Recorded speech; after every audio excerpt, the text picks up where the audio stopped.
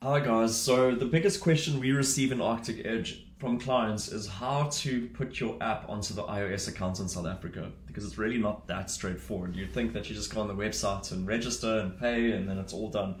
But in actual fact, there are a couple of processes that you need to prepare for before you submit your app. So the very first thing you're going to need to do is create an Apple ID account. So this is very basic. You can literally just do it by going onto Google and typing in an Apple ID account. Okay, from there you can just literally go and create an account. So your Apple ID account is the most basic account you can get. So it'll take you a couple of minutes and you'll be able to obtain an account. So once you receive that, you can move on to the next step. So the biggest challenge comes in where you will go to something called an Apple Developer Program. So on Google, again, you could say Apple Developer Program. Okay, and then you'll see the very first search items where you would go. Okay, so at the top, you see something called Enroll.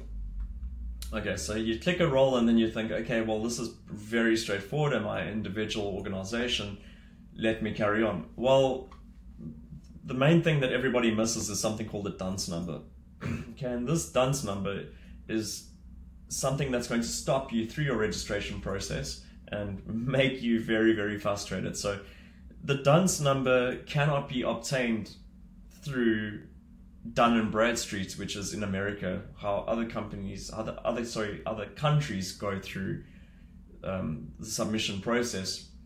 You need to go through something called TransUnion because we're in South Africa. So TransUnion, if you go and Google TransUnion dunce number, you'll see the very first one that comes up is contact us. So over here, you'll see dnb@transunion.co.za. You need to send them proof of company registration and contact details. So it is your address, postal address, and phone number. You can phone them, but ultimately they're going to tell you to email them anyway, so there's no real point in calling. The only time you can call is once you have submitted this information and they've sent you your dunce number. So once you've received your dunce number on email, it still can take up to a month for it to become something called global. You need to ask them and check up with them I would say maybe after a week or two, is my dunce number global? Only after they've confirmed that it is global, they've given you some sort of search portal to go through to find that dunce number and ensure that it's global, you can continue with your enrollment process. Once you've done that, which again, it could take up to about a month for this process, you can then submit your app. And once you've submitted your app to the store, it can still also take up to a month for them to accept and authenticate and submit your app live. Although this is really frustrating, they are doing it to ensure that the apps that are going on their stores are of quality and that security is being enforced. So although a lot of our clients get frustrated and blame Apple, okay, yeah, you know, it's irritating, it's frustrating, we don't want to have to go through all this. It really is essential and it's necessary, because otherwise it's just going to be a free-for-all. So nothing against the other app stores, love them all the same, just specifically Apple has got its protocols and we just have to ensure that we abide by their rules so that we can ensure a successful app submission.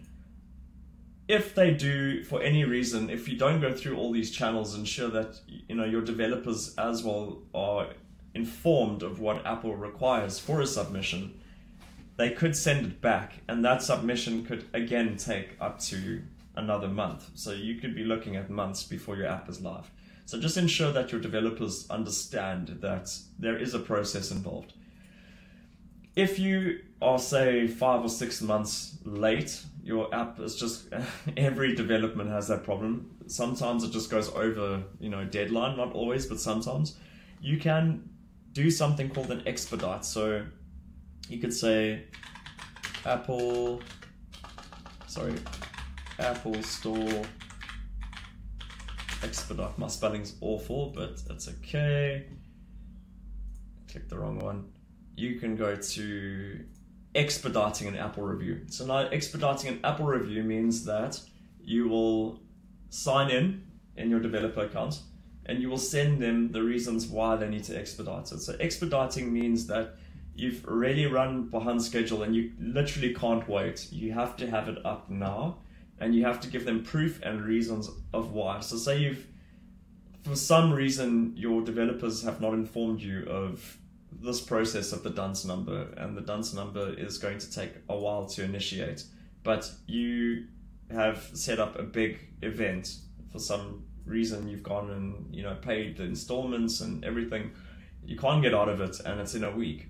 You can send them proof of payment that it's happened over that time, and they will expedite that. So in other words, they'll push it through quicker than other apps because it's of great importance. So it's not something to abuse, but it is something to keep into consideration. Please leave comments. Thank you so much for listening to this tutorial on how to submit your app to the Apple Store in South Africa.